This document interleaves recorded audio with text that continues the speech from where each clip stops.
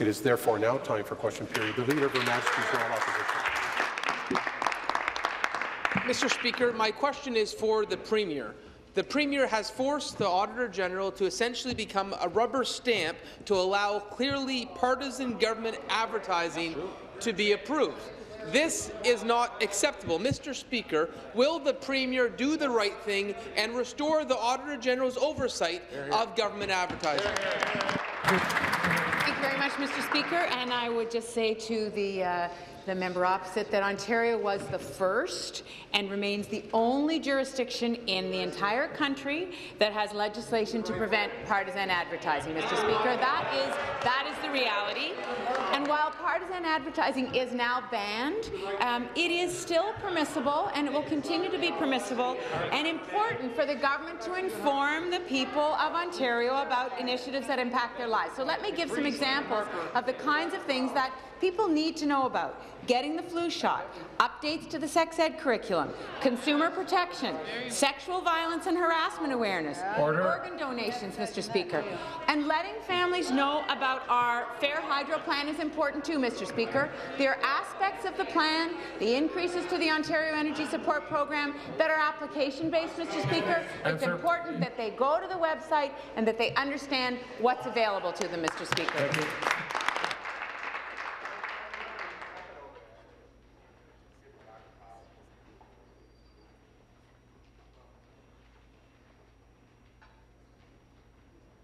Supplementary.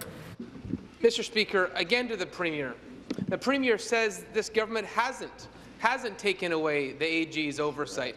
Who do we believe, this Liberal government, under multiple OPP investigations, or the Auditor General, who has clearly said that the powers have been stripped, that there's partisan ads running on the air right now as we speak? What fantasy world are they living in? They're running ads right now. They're abusing taxpayer dollars right now. They know it's wrong, Mr. Speaker, but this is a government that's had a history of abusing taxpayer dollars. So rather than pretend you have not stripped the Auditor General of that right to have oversight, will the Premier do the right thing and stop running these partisan Liberal ads at the expense of taxpayer dollars? The Treasury Board. The Treasury Board. Yes, thank you very much. And you know, government advertising plays an important role in informing Ontarians. And I think we all know that sexual violence has a devastating impact on the lives of victims and their families, and it's far too prevalent in our society. If you look at the Who Will You Help campaign, launched in March 2015, it challenged existing attitudes. And what were the results? Well, you caught yourself on an oops. I'm glad you did, because the member from Leeds Grenville will come to order. And there's a couple of others that are on the edge. President. So the Who Will You Help campaign was viewed by over 7 million, generated more than 85 million views worldwide. But the important thing is there were results. Within 6 months, 55% strongly agreed that they had an obligation to intervene when witnessing sexual harassment. Final supplementary. Mr. Speaker, again to the Premier, these are diversion tactics. They're mentioning ads that the Auditor General did not have problems with. What we're seeing right here is the Auditor General has pointed back that the government took away oversight and is now taking advantage of that by running ads that are clearly partisan, that should be paid for by the Liberal Party, but instead they're charging to taxpayers. I don't want diversion tactics. I don't want talking points. They stripped the powers from the Auditor General to abuse taxpayer dollars for self-interest vanity ads. I'm asking the government to do the right thing. Mr. Speaker, to the Premier, rather than talking points, yes or no, will you restore the powers of oversight that you took away from the Auditor General?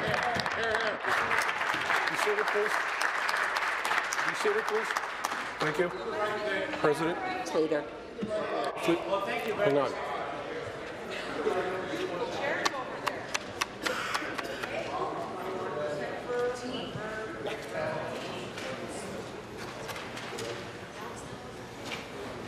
Government House Leader. Well, thank you very much, Speaker. Perhaps the Leader of the Opposition can then explain why they did not do the right thing in 2004 and voted against the bill that introduced the most stringent limitations of partisan advertising in the province of, in our province. Why did, Speaker, the member from Simcoe Grey, the member from Renfrew Nipissing Pembroke, the member from York Simcoe, the member from Parry Sound Muskoka, the member from Haldimand Norfolk, the member from Oxford, the member from Hills.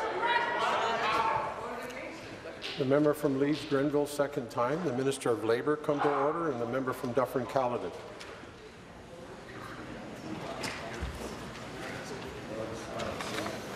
Finish, please. All these members I just named, Speaker, still serve in this legislature. Why they did not? You want to do that? I will too. The member from Dufferin-Caledon, second time. As soon as I sit down, don't start up. Why did these PC members did the right thing in 2004, Speaker, and voted for a bill that put an end to Mike Harris-style partisan advertising? Speaker, we all remember that advertisement of Mike Harris where he flicked the lights off on Ontario and closed hospitals and closed schools, Speaker. Thank you. New question? The Leader of the Opposition. Mr. Speaker, my question is for the Premier. We have many great, phenomenal physicians here today with Ontario Medical Association, and I'm sure members across the aisle have been hearing from these physicians in communities across Ontario. I know I heard about the Canadian Institute for Health Information's annual report. The report revealed patients are waiting longer for cataract surgery. Last year, only 70% of patients had their surgery within medically accepted timeframes. This was down from 86% in 2012. The facts speak for themselves. Patient care is being diminished. Mr. Speaker, cataract wait times are getting worse, not better. How much longer is this government going to fail patients? Well, Mr. Speaker, let me. I know that the Minister of Health and Long-Term Care is going to want to speak to this as well, but I just want to welcome the OMA and the members to Queen's Park today, Mr. Speaker. The doctors.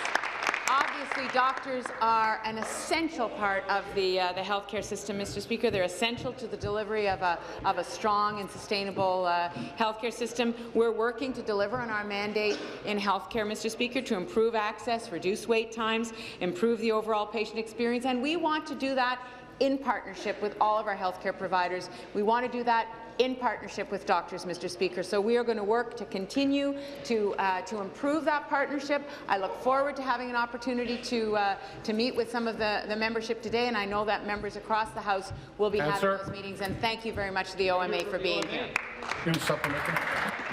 Mr. Speaker, again to the Premier, it's a bit rich hearing from the government here today in the House when they vilify and disparage our physicians across the province. It's not right. Physicians devote passionately, dedicated in their work life to care for patients. And the reality is we have 29,000 doctors who go to work and put patients first. And this government is not putting patients first. Right. You know, I didn't get an answer about cataracts. Maybe I will in the second response. But what I want to know is what is this government going to do about the chronic underfunding of healthcare? Everywhere I go in Ontario, I hear about hospitals that are struggling to make ends meet. I hear about physicians. You are really not helping yourself.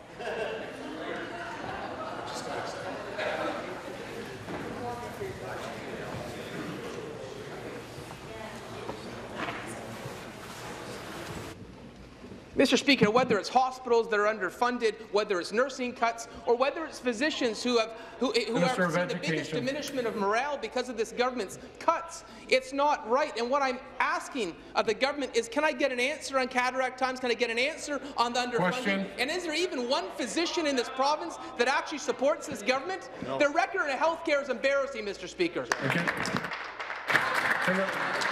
So, Mr. Speaker, you know, I am going to take this opportunity to do a shout-out to my dad. He's 91 years old, Mr. Speaker. He started practicing medicine medicine in Richmond Hill in 1952, Mr. Speaker. He practiced with 3 other doctors. He was on call every other weekend. He did, when York Central Hospital was built, which wasn't until I was in my teens, Mr. Speaker. Until then, he had his rounds at what is now South Lake, but was York County, Mr. Speaker, and we'd go up with him while he did his rounds, and we'd wait out on the lawn. Many Thanksgiving dinners, many Christmas dinners were interrupted by kids being born, Mr. Speaker, that he would go and deliver, because of course he was practicing during the baby boom. Mr. Speaker, I know exactly how hard doctors work. I know exactly how committed they are to the system, Mr. Speaker, and I will do everything in my power to make sure that we work in partnership with the docs in this province. Be seated, please. Thank you. Final supplementary. Mr. Speaker, again to the Premier, unfortunately those words are hollow when you have a Minister of Health who disparages and vilifies physicians across the province. Those words ring hollow when you introduce health legislation routinely in the House and don't consult. Please.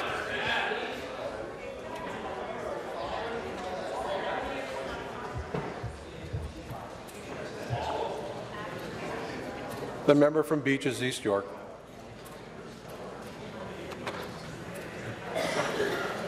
Please finish. This government introduces health legislation and doesn't include doctors. They're not at the table. They have no voice. It's not right. For 3 years, they've been working without a contract.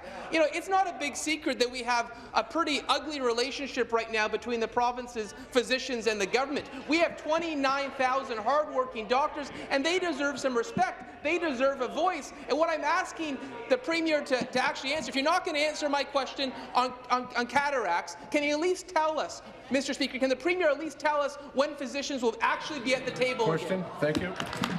Minister of Health and Long-Term Care. Minister of Health, Long-Term Care. Thank you, Mr. Speaker, and I too want to welcome Ontario's doctors, including medical students who are here today for many meetings with, and I encourage all of my colleagues on all sides of the House to take those meetings and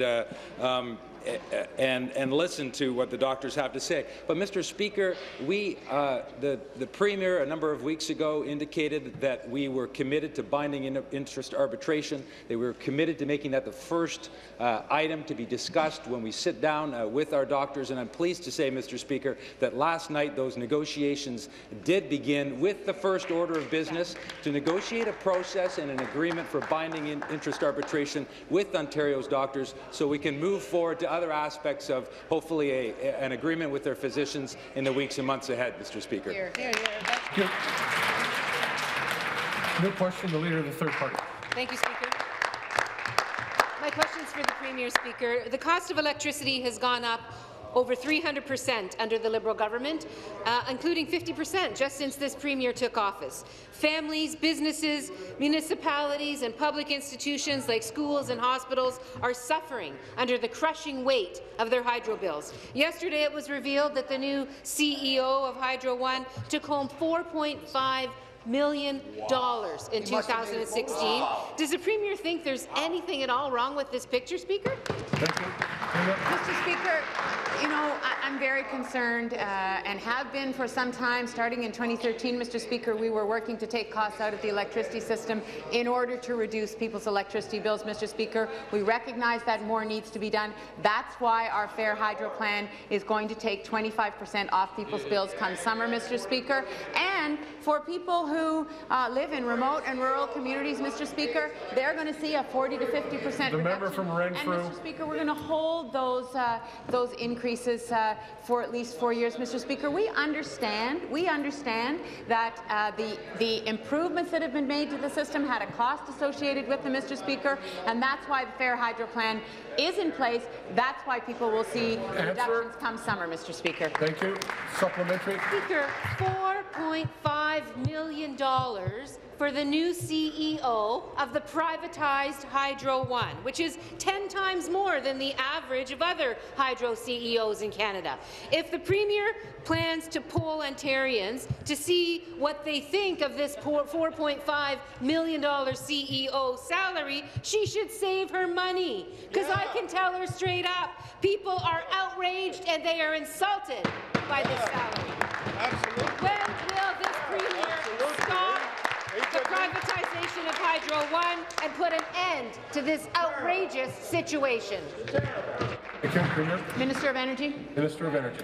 Thank you, Mr. Speaker. Pleased to rise and talk about this subject, Mr. Speaker, because I do know that the salaries are high and much higher than those of the vast majority of Ontarians. And I know, Mr. Speaker, many Ontarians are struggling to pay their electricity bill, and that's why we brought forward the 25% reduction for businesses, small businesses, farms, and families, Mr. Speaker. But when it comes to Hydro One, Mr. Speaker, they've transitioned into a very good company, Mr. Speaker, a publicly traded company and not a government agency, Mr. Speaker.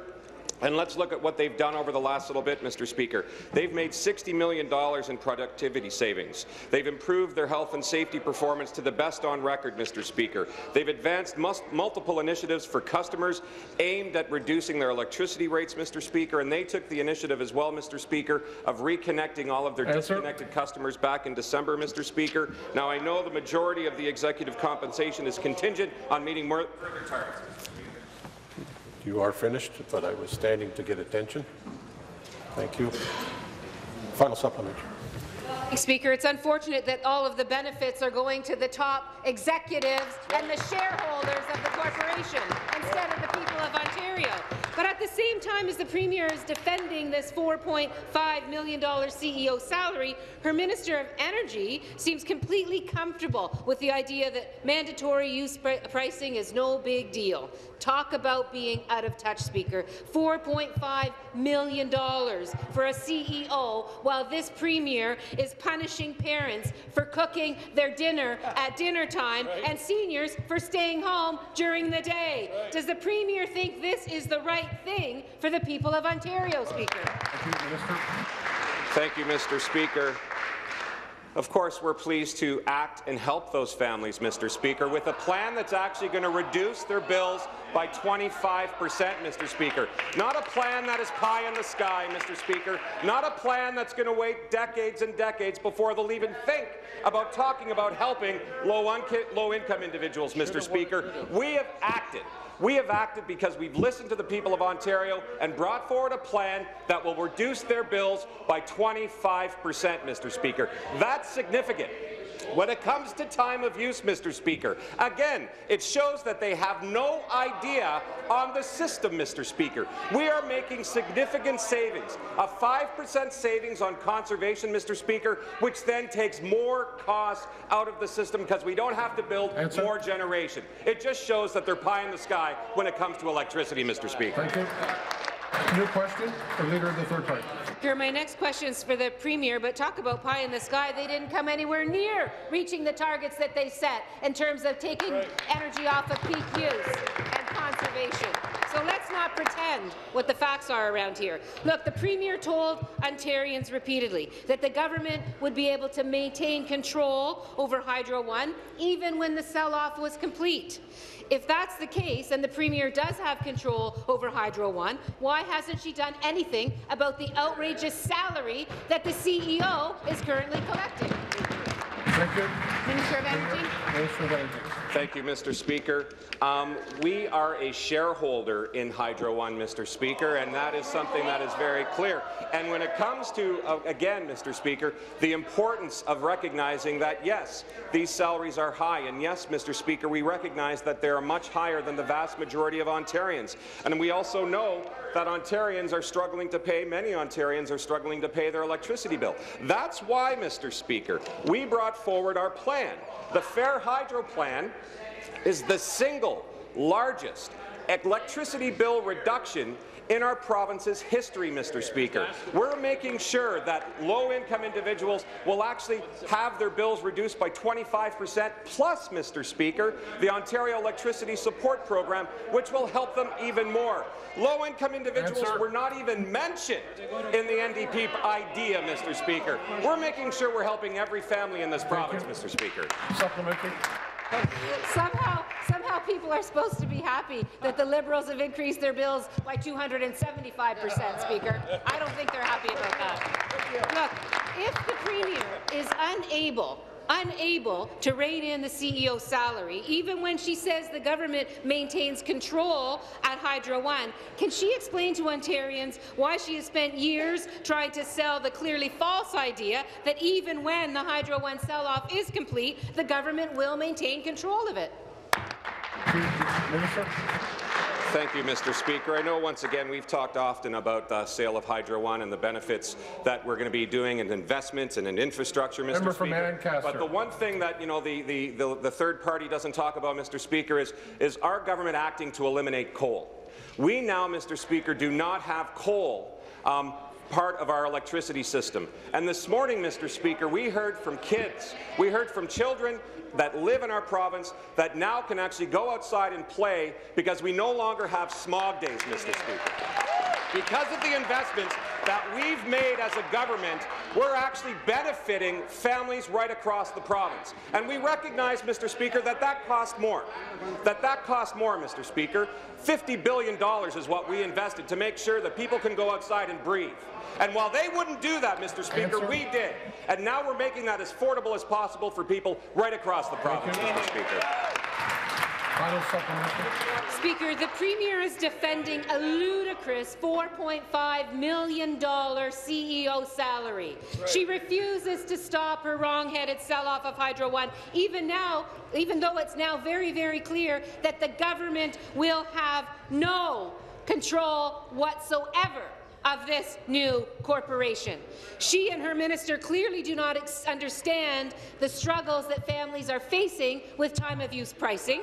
When will this Premier show Ontarians that she is actually serious about more than buying support for the next election in the face of sinking poll numbers, do what's right for the people of Ontario, not her political party, and stop the disastrous sell-off of Hydro One? Thank you. Minister. Thank you, Mr. Speaker. It's under the leadership of this Premier, Mr. Speaker, that we are investing in infrastructure right across the province, Mr. Speaker. It's under the leadership of this Premier, Mr. Speaker, that we are reducing bills by 25% on average, Mr. Speaker.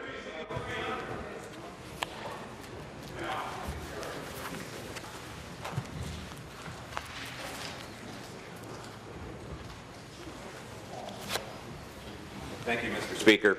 As we can continue to talk about the investments that we made, we spent $50 billion, Mr. Speaker, investing in a system that was left in tatters by both opposition parties, by freezing rates, cancelling ideas, not moving forward at all, Mr. Speaker. They kept kicking to the curb the electricity system. We didn't do that, Mr. Speaker. We invested. We built a clean system, a reliable system, and now an affordable system.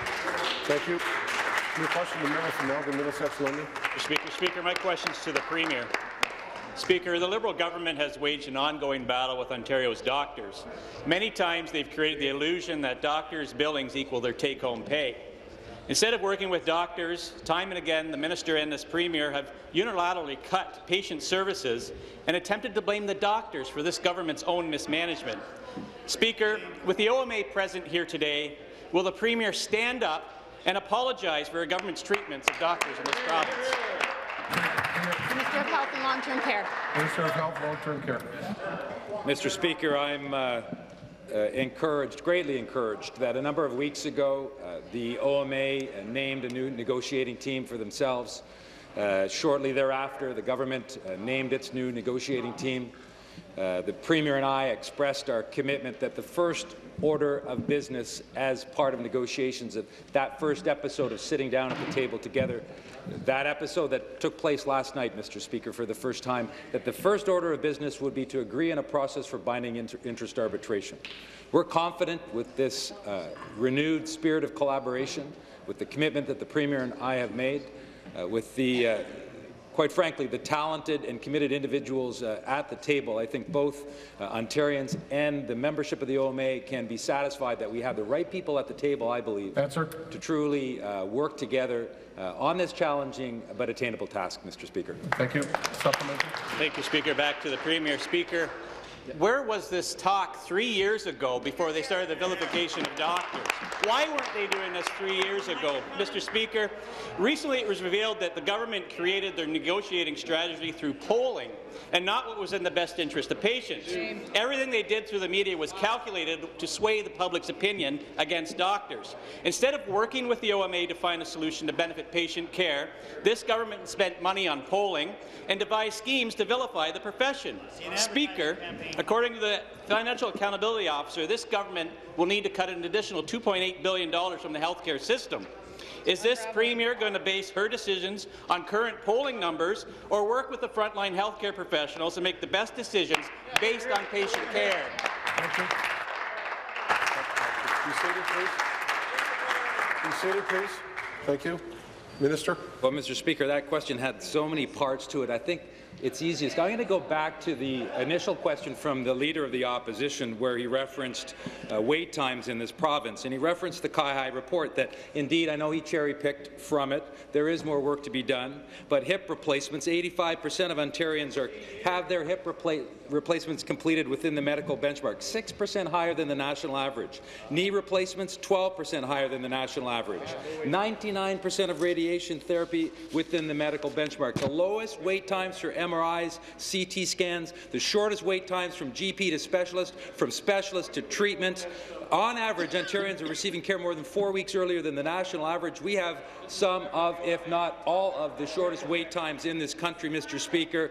Wait times for general surgery have gone down by 13%, for medical oncology down by 39%. We have done this, Mr. Speaker, because of our doctors, because of our nurses, because of all those healthcare practitioners who work so hard. Be seated, please. Be seated, please. New question, the member from London West. Thank you, Speaker. My question is to the Premier. Speaker, today OSSTF released findings from its study on violence in the workplace, findings that echo earlier and equally shocking results from ETFO. 41% of OSSTF members reported an increase in violent incidents in their schools over the last 5 years. None said that violence is decreasing. Yet in this context of rising violence, 4 out of 5 OSSTF members were either unaware of or unable to access violence reporting forms, and more than half said that they are often pressured not to report a violent incident. Speaker, after 5 years, the situation is worsening, not improving. What will it take for this government to show education workers that it is serious about protecting education worker health and safety? Minister of Education. Minister of Education. Thank you, Speaker, and I want to thank the member opposite, who is the critic for education, for this very important question. Mr. Speaker, under no circumstances is violence acceptable in our schools. We want our schools to be safe and healthy places for students, for teachers, for education workers, and that's something that we want to make very, very clear. Mr. Speaker, I've met with the membership of OSSTF, and I've been very, very clear with them that I recognize that we have to take this very seriously. The concerns around reporting that the member opposite asked, I am concerned about that. We want to ensure we create a culture in our schools that promotes safety, and that's what we're working towards, and working together with OSSTF on that. Thank you. Supplementary. Speaker, the numbers from OSSTF and ETFO are alarming and provide an urgent call to action that is needed across ministries, including education, labour, health, and children and youth services. OSSTF reports that in at least one classroom per board per day, a student is removed due to a violent outburst. The mental health needs of both students and education workers are being ignored, putting young people and education workers at risk. Yet 25 school boards are receiving $8 million less funding in special education grants, and school staff with specialized mental health training, like psychologists and social workers, are being cut. Speaker, how does the Premier plan to make schools safer when she won't even provide the basic supports that students need to succeed? Mr. Speaker, We are working with all of our partners in education. We have a provincial health and safety working group that is strengthening the culture of training and access to information to staff on violence prevention, Mr. Speaker. For example, we have designated 1/2 of a PA day.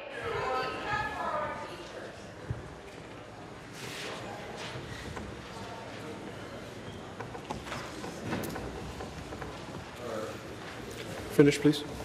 Mr. Speaker, we have designated 1/2 of a PA day for our elementary teachers this past year for health and safety training. We've also added new mandatory content on supporting students with special needs in the enhanced 4-semester teacher education program. Mr. Speaker, here's what we're investing in special education. We've increased our investments by 70%, Mr. Speaker, to $2.7 billion.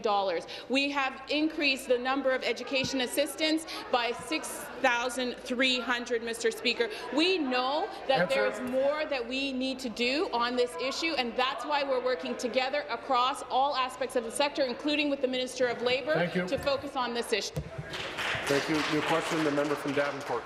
Thank you, Speaker. My question is for the Minister of Advanced Education and Skills Development. Our government realizes that students should be able to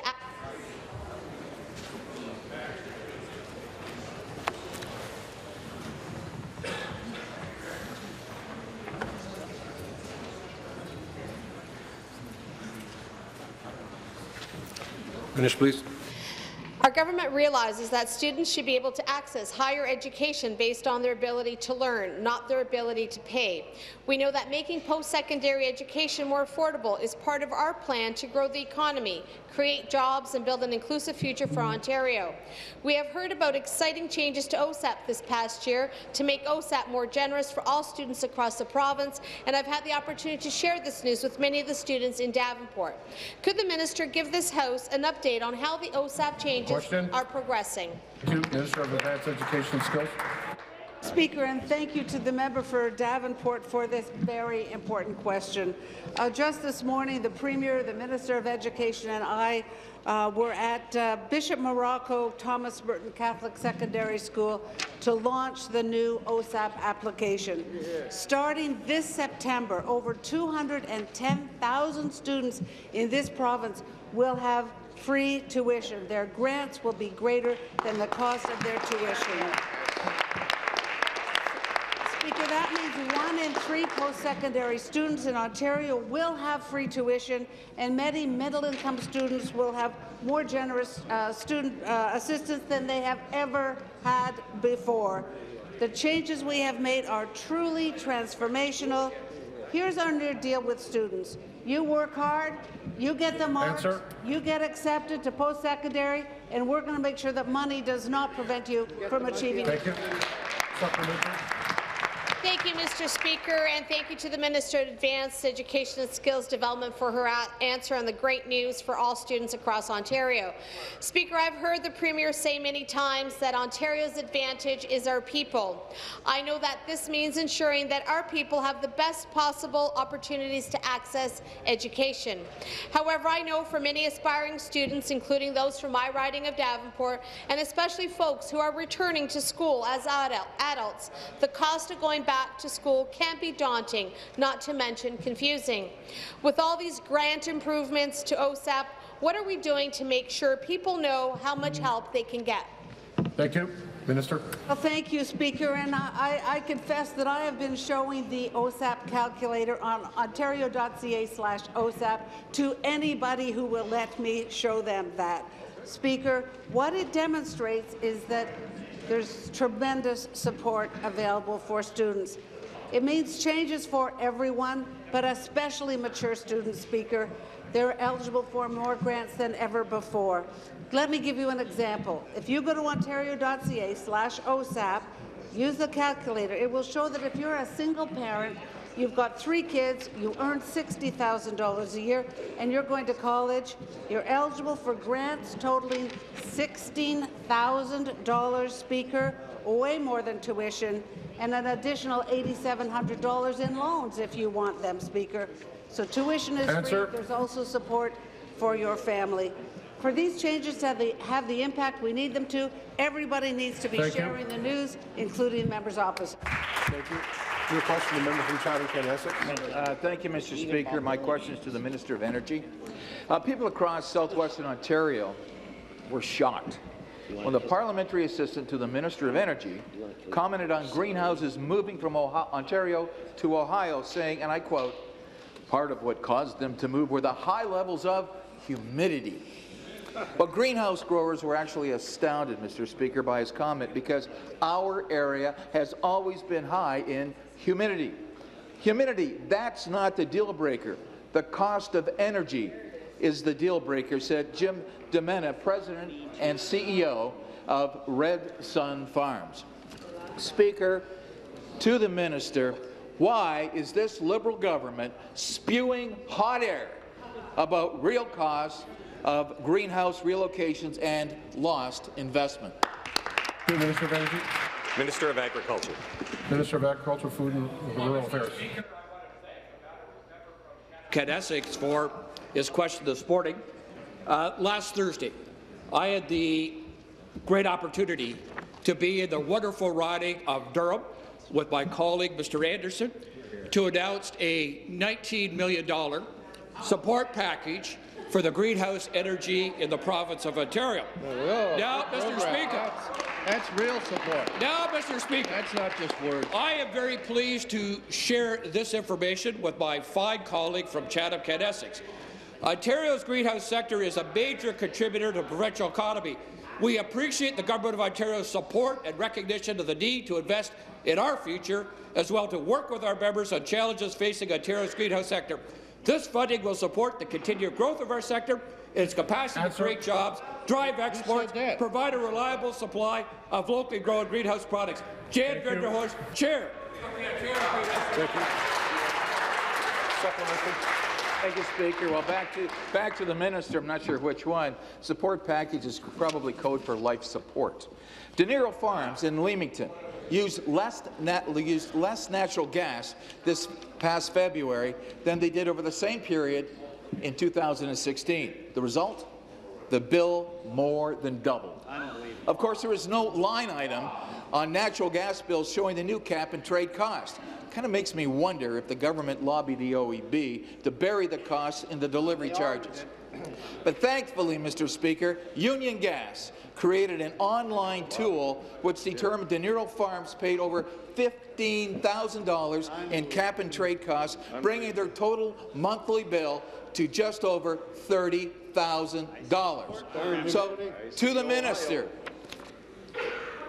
Minister, how can De Niro Farms and other greenhouses cope after this government more than doubled their natural gas bills?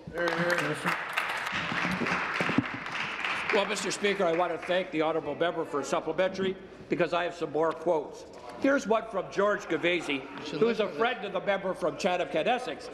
We are extremely pleased with the announcement made by Minister Leal today. We are very optimistic with the prospects of continuing our work with the Government of Ontario to determine how we can assure a vibrant and sustainable future for our province's greenhouse sector. Mr. Speaker, it's better than that.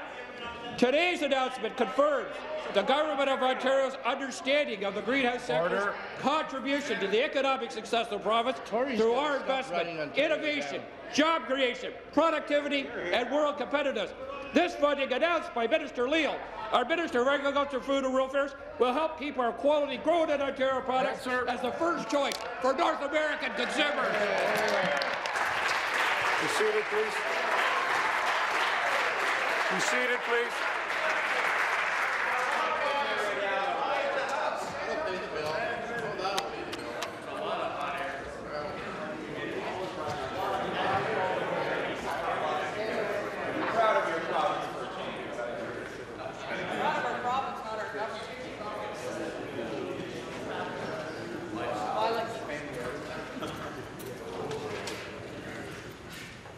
New question. Member from Nickel Belt. Merci, Monsieur le Président. Thank you, Mr. Speaker. Healthcare in Ontario is at a tipping point. Families and seniors need the Premier to cut wait time and to stop overcrowding in our hospital. But instead of listening, this Premier has let us all down by doing tremendous damages to the relationship with the good doctors of Ontario Many of them are with us today. This morning, we've learned that the Premier actually spent money on, and get that, Speaker, not 1, not 2, 10 polls to try to win her war with the doctors. Why does this Premier think it is right to spend public money on polling and on PR when every dollar should be going to good health care for the people of Ontario? Long-term care. Minister of Health and Long-Term Care. Well, Mr. Speaker, I appreciate the question, and to be honest, I think the party opposite wants it kind of both ways. They constantly are asking us and reminding us to speak to Ontarians, to consult with them on the direction that our government is going and the policies we should implement, Mr. Speaker.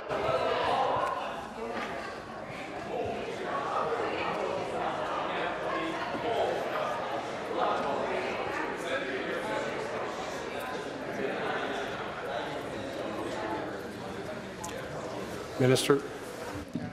And, Mr. Speaker, when the Ministry of Health consults with Ontarians across the province, in person, online, through letters, through polls, we do it in a variety of ways on a myriad of issues, Mr. Speaker, to help inform us, the government, on the best ways we can put patients first in the province. They complain. This method of reaching out to Ontarians is important, and I'm happy to talk more in the supplementary. Supplementary. Thank you, Speaker. Back to the Premier. People want shorter wait times. They want faster appointment with their doctors. But instead of solving the overcrowding in our hospital, the Premier froze funding for 4 straight years.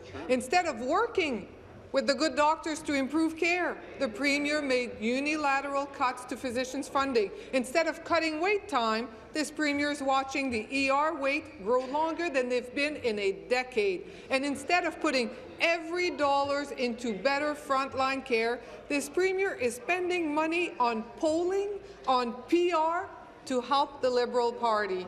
Why does the Premier think her job is to put the Liberal Party first and the needs of patients at the back of the line? Thank you. Be seated, please.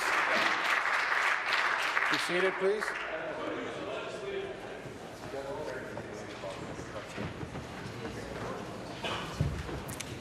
Minister. Mr. Speaker, we continue to make substantial progress on wait times, and I have to counter the myths that the opposition member is perpetrating. A recent Fraser Institute report concluded that Ontario has the shortest wait times in the country, with median wait times more than 4 weeks lower than the national average. With ER, our wait times for the sickest patients have been cut by 29%, while volumes have in fact increased by 40%.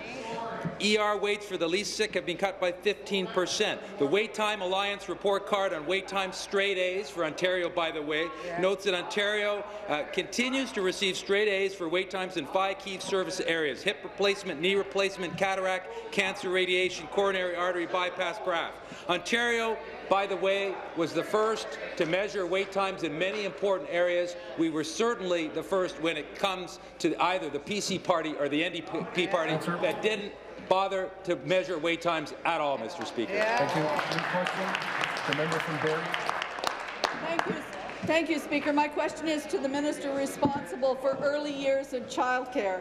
In my riding of Barrie, we are lucky to have a great early childhood educator program at Georgian College. But I have heard from many students that they are finding it hard to be motivated to pursue their passion of becoming an ECE. They're concerned about the low wages in the field and worry they may not be able to pay for their student loans or even for their own family's childcare needs. Average salaries for ECE graduates have increased over the past 5 years to $31,000. However, they are still lower than the average salary of college graduates, which is $35,000, making recruitment and retention of ECEs difficult for childcare operators. As a student and graduate, this can be discouraging. Can the minister responsible for early years and childcare tell me and my constituents what is being done to ensure students pursue their educational passions? Sir Status Women, the minister responsible for early years and childcare. Thank you, Speaker, and thank you to the hardworking member from Barrie for this very important question.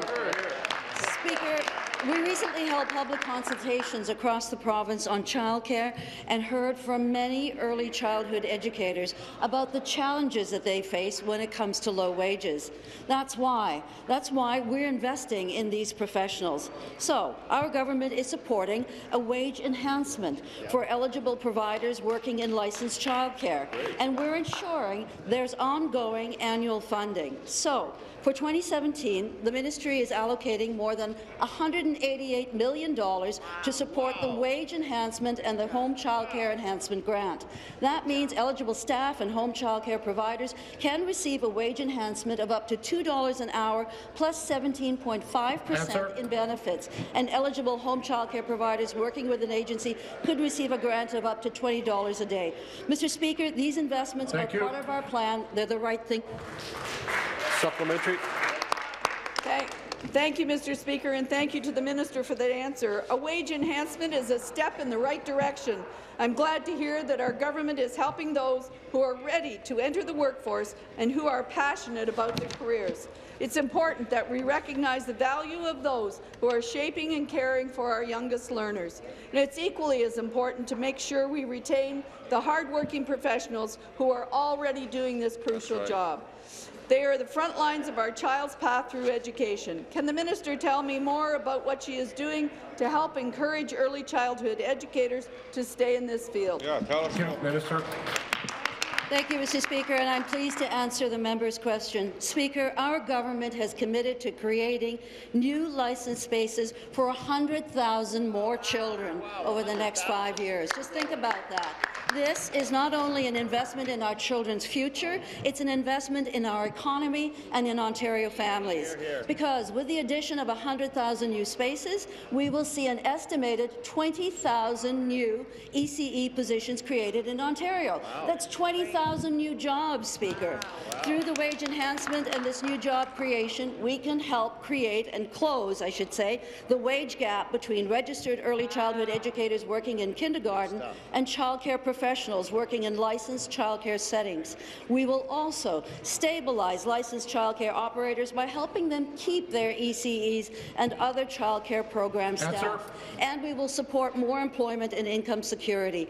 But, Speaker, this is about laying a foundation that will put our children on a path to success. Question from Huron-Bruce. Thank you very much, Mr. Speaker. My question is for the Premier. On March 7th, the Minister of Agriculture spoke about Canadian Agriculture Literacy Month and the importance of educating young people about opportunities in the agri-food sector. But there was a glaring omission. In 2015, I brought forward a motion, Growing Agri-Food Jobs, which passed with support from all parties, Speaker. It recommended that the government add a component to the grades 9 and 10 careers and guidance curriculum on agri-food career opportunities. Sadly, Speaker, the minister failed to mention what progress has been made on implementing it when he gave his speech. We all remember when the Premier issued the Agri-Food Job Challenge. But due to inaction, the Canadian Agricultural Human Resources Council is now warning that there will be a significant labour shortage by 2025. In light of the Canadian Agricultural Literacy Month, will the Premier commit to seeing this important component of the curriculum implemented in time for the next school year? Minister of Agriculture, Food and Rural Affairs. Minister of Agriculture, Food. Thanks so much, Mr. Speaker. And I want to appreciate the question from the honourable member this morning, and I know her long-time commitment in improving agricultural literacy in secondary schools right across the province of Ontario. With regards to the Agri-Food Challenge, the Premier gave us a challenge to create 120,000 new jobs in this sector by the year 2020. I can report to you, Mr. Speaker, and all members of the House today, that we're well on our way to meeting that goal. We've created 42,000 jobs to date. Whoa. And so if you extrapolate that forward, that's good progress. We will meet that target by the year 2020. But more importantly, Mr. Speaker, every day as I'm traveling across the province of Ontario, when I'm in community colleges to see their graduates, when I'm at the University of Guelph to see their graduates, everybody's looking forward to careers in agriculture in the province of Ontario. Speaker, no one believes or trusts that minister. Back to the Premier. When I met with the President of the Treasury Board, she assured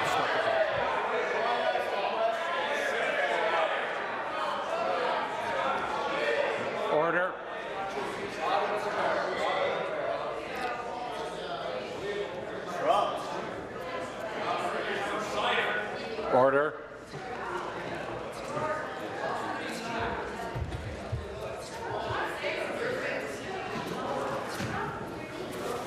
He believes their government. When I met with the President of the Treasury Board, she assured me my motion would be considered. Just last week, the Minister of Education proved that she can quickly jump to task when she announced the Financial Literacy Pilot Project. Speaker, why is the Premier, the Minister of Agriculture, the President of the Treasury Board, the Minister of Education, and the entire Liberal Cabinet choosing to ignore the needs of Ontario's agri-food sector? There are 2.5 days left in the Agriculture Literacy Month. So will the Premier, the former Minister of Agriculture, commit to adding agriculture to the guidance and career curriculum? Thank you. Minister. The sector, you guys have had control of it. Well, Mr. Speaker, the history from the members of that side is really quite fascinating. When this government proposed, The member from Huron-Bruce asked the question. I'm sure she wants to listen to the answer.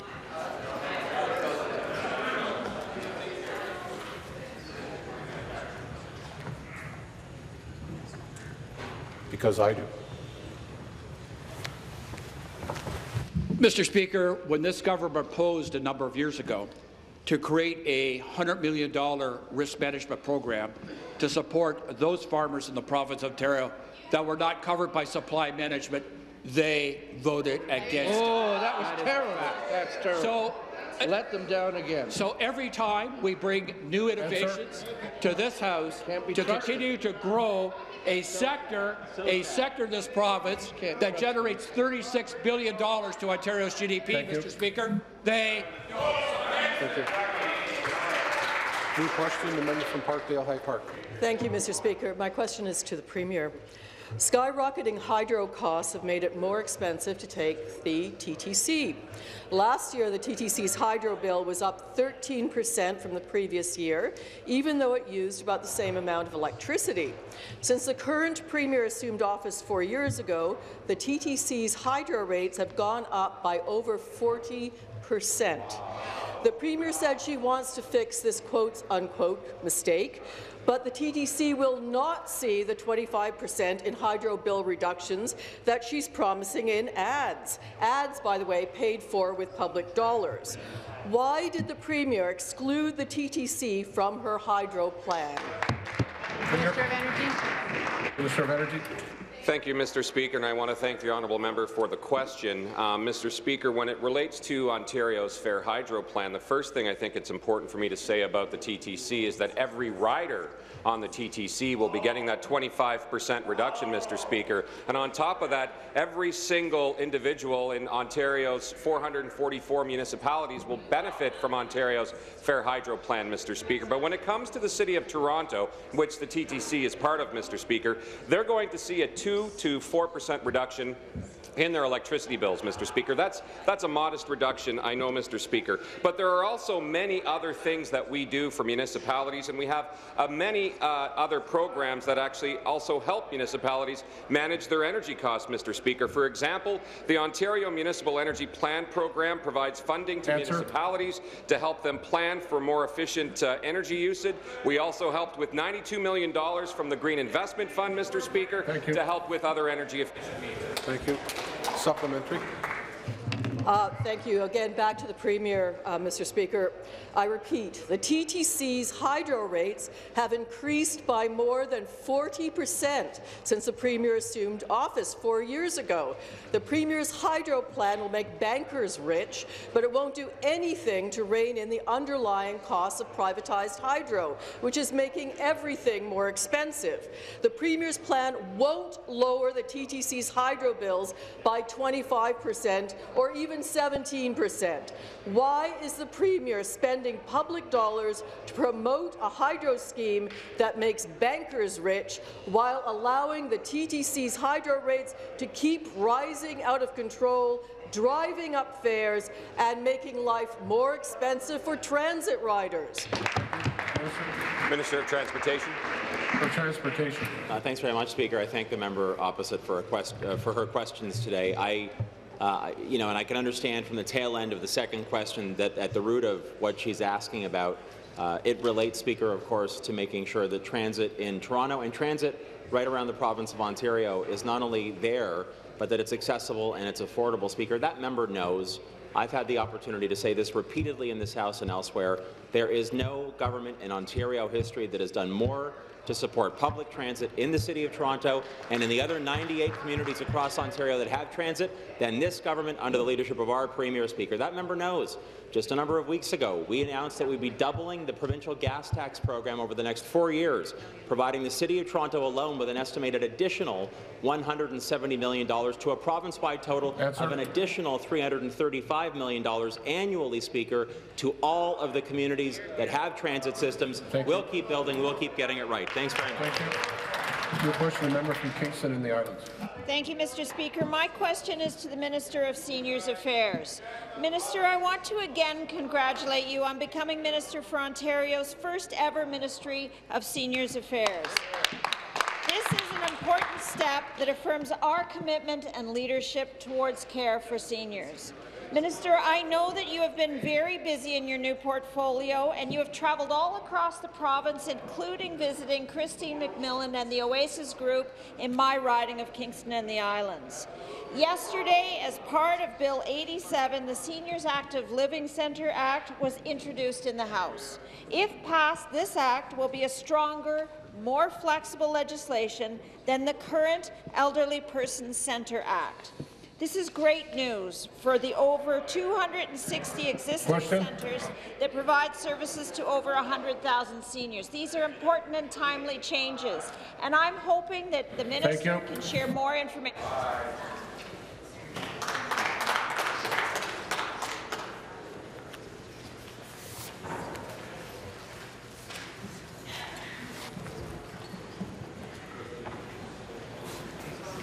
Minister. Thank you, Speaker, and I want to thank the member from Kingston and the Islands for the important question.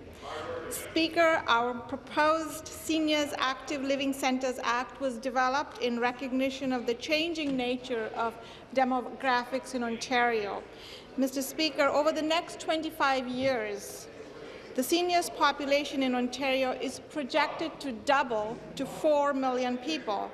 And it's important that people are able to age in our province in a way that allows them to be active, healthy, safe, and socially engaged, and elderly person centres play an important role in this.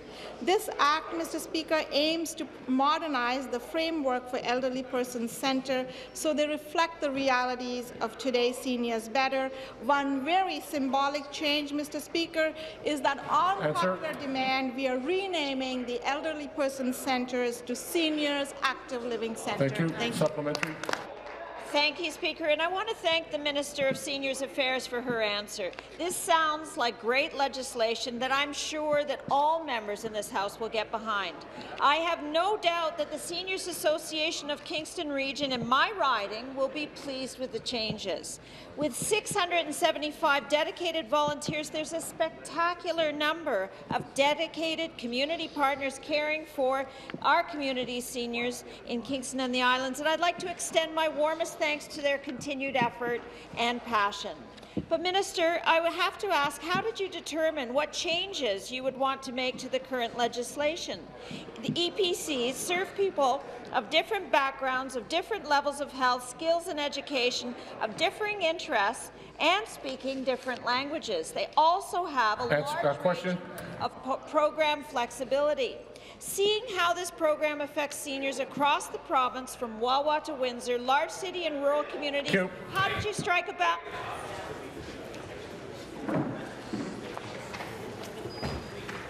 Minister. Speaker, I again want to thank the member from Kingston and the Islands for her great question. Her question was, how did we determine what changes to make to the Seniors Active Living Act? And, Mr. Speaker, the answer is very simple. we went to the seniors of Ontario.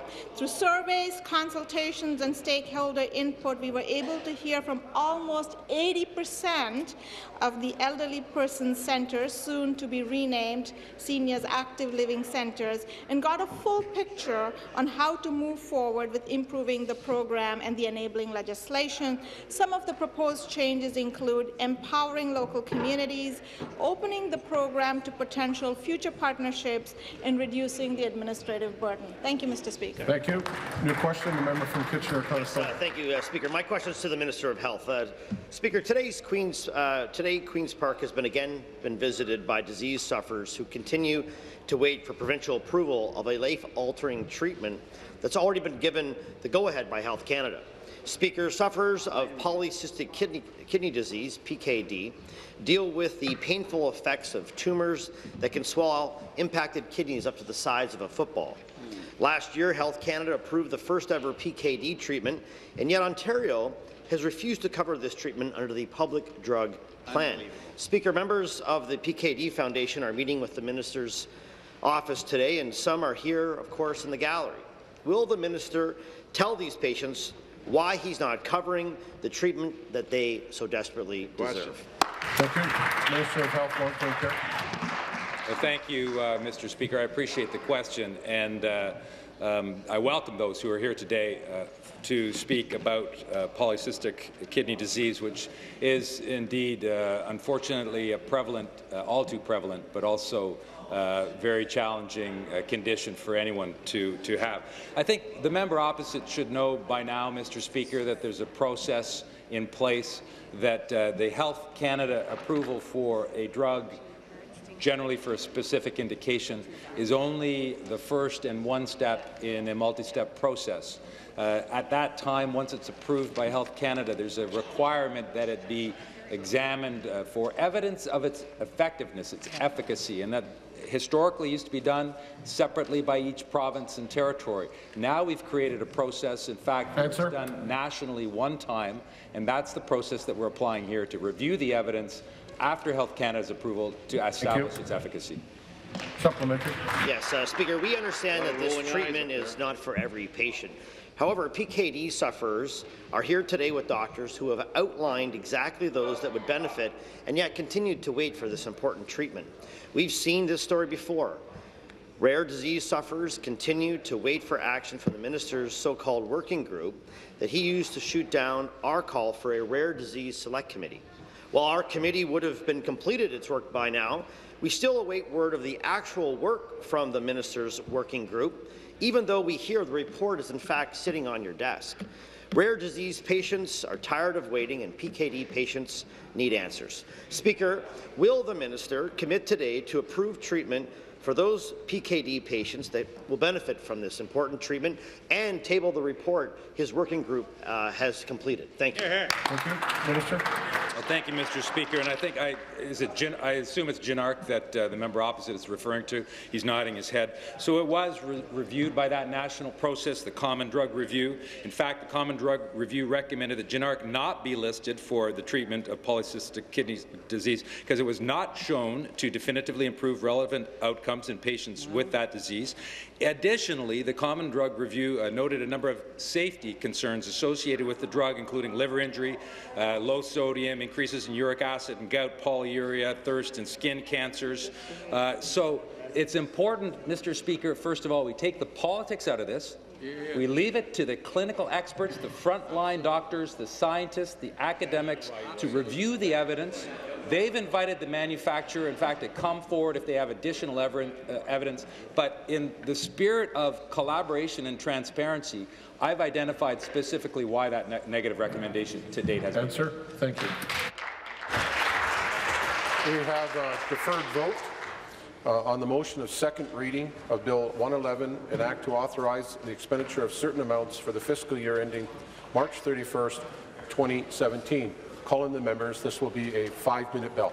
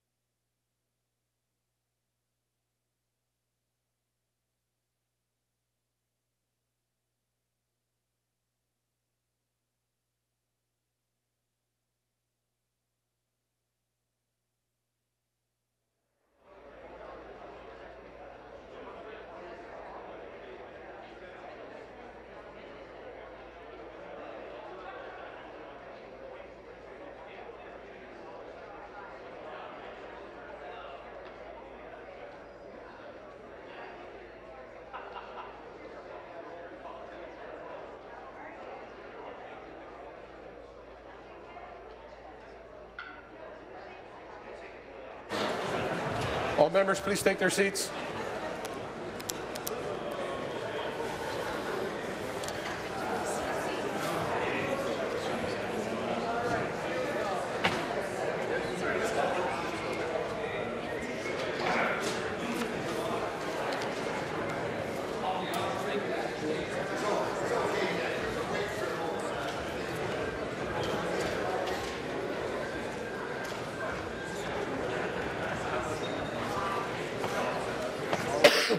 On March 28, 2017, Ms. Sandals moved second reading of Bill 111. All those in favour, please rise one at a time. Be recognized by the clerk. Mrs. Sandals. Mr. Sandals. Mr. Naki. Mr. Naki. Mr. Del Duca. Mr. Del Duca. Mr. Sousa. Mr. Sousa. Ms. Wynne. Ms. Wynne. Ms. Matthews. Ms. Matthews. Mr. Hoskins. Mr. Hoskins. Mr. Shirelli. Mr. Shirelli. Mr. Duguid. Mr. Duguid. Ms. McCharles. Mr. McCharles. Mr. McMeekin. Mr. McMeekin. Mr. Takar. Mr. Takar. Mr. Quinter. Mr. Quinter. Mr. Cole. Mr. Cole. Mr. Bardinetti. Mr. Bardinetti. Mr. Delaney. Mr. Delaney. Mr. Dillon. Mr. Dillon. Mr. Murray. Mr. Murray. Mr. Chan. Mr. Chan. Mr. Moridi. Mr. Moridi. Ms. Hunter. Mrs. Hunter. Mr. Leo. Mr. Leo. Mr. Flynn. Mr. Flynn. Mr. Tebow. Mr. Tebow. Mr. Kadri. Mr. Kadri. Mr. Dixon. Mr. Dixon. Ms. Mangat. Ms. Mangat. Mr. Crack. Mr. Crack. Ms. Domerlin. Ms. Domerlin. Mrs. McGarry. Mrs. McGarry. Mr. Morrow. Mr. Morrow. Ms. Jassy. Ms. Jassy. Mr. Zimmer. Mr. Zimmer. Mrs. Albanese. Mrs. Albanese. Ms. McMahon. Ms. McMahon. Mr. Ballard. Mr. Ballard. Ms. Naidu-Harris. Ms. Naidu-Harris. Ms. Wong. Ms. Wong. Mr. Fraser. Mr. Fraser. Mr. Anderson. Mr. Anderson. Mr. Baker. Mr. Baker. Mr. Dong. Mr. Dong. Ms. Hogarth. Ms. Hogarth. Ms. Koala. Ms. Koala. Ms. Molly. Ms. Molly. Mrs. Martin. Mrs. Martin. Mr. Milchin. Mr. Milchin. Mr. Potts. Mr. Potts. Mr. Rinaldi. Mr. Rinaldi. Ms. Vernile. Ms. Vernile. Madame Des Rosiers. Madame Des Rosiers. All those opposed, please rise one at a time. Be recognized by the clerk. Ms. McLeod. Ms. McLeod. Mr. Arnott. Mr. Arnott. Mr. Hardeman. Mr. Hardeman. Mr. Wilson. Mr. Wilson. Ms. Jones. Ms. Jones. Mr. Clark. Mr. Clark. Mr. Fidelli. Mr. Fidelli. Mr. Yakubuski. Mr. Yakubuski. Mr. Hilliard. Mr. Hilliard. Mr. McNaught. Mr. McNaught. Ms. Thompson. Ms. Thompson. Mr. Barrett. Mr. Barrett. Ms. Monroe. Mrs. Monroe. Mr. Urick. Mr. Urick. Mr. Bailey. Mr. Bailey. Mr. Osterhoff. Mr. Osterhoff. Mr. Walker. Mr. Walker. Mr. Smith. Mr. Smith. Mr. Harris. Mr. Harris. Mr. Nichols. Mr. Nichols. Mrs. Marteau. Mrs. Marteau. Mr. McDonnell. Mr. McDonnell. Mr. Pettipies. Mr. Pettipies. Mr. Coe. Mr. Coe. Mr. Cho. Mr. Cho. Mr. Vantoff. Mr. Vantoff.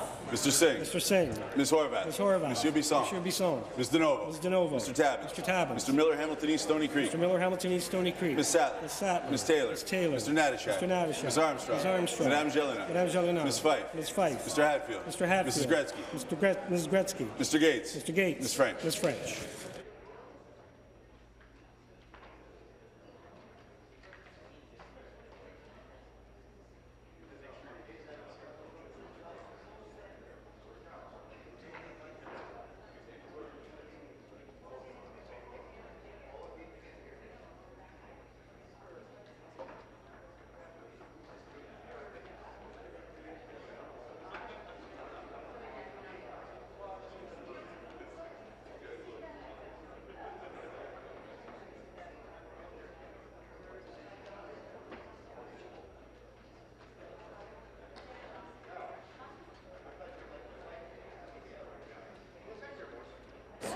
The ayes are 51, the nays are 42. The ayes being 51 and the nays being 42, I declare the motion carried. Bill, deuxième lecture du projet de loi. Order G111, third reading of Bill 111, an act to authorize the expenditure of certain amounts for the fiscal year ending March 31st, 2017. Mrs. Sandals. President Treasury Board.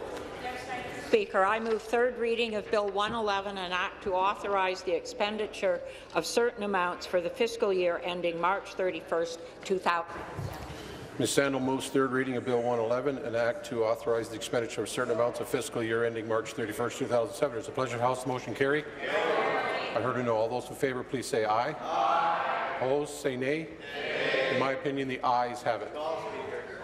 Calling the members, this will be a 5-minute vote. Same vote? Same vote. The ayes are 51, the nays are 42. The ayes being 51 and the nays being 42, I declare the motion carried. Third reading of the bill, troisième lecture du projet de loi.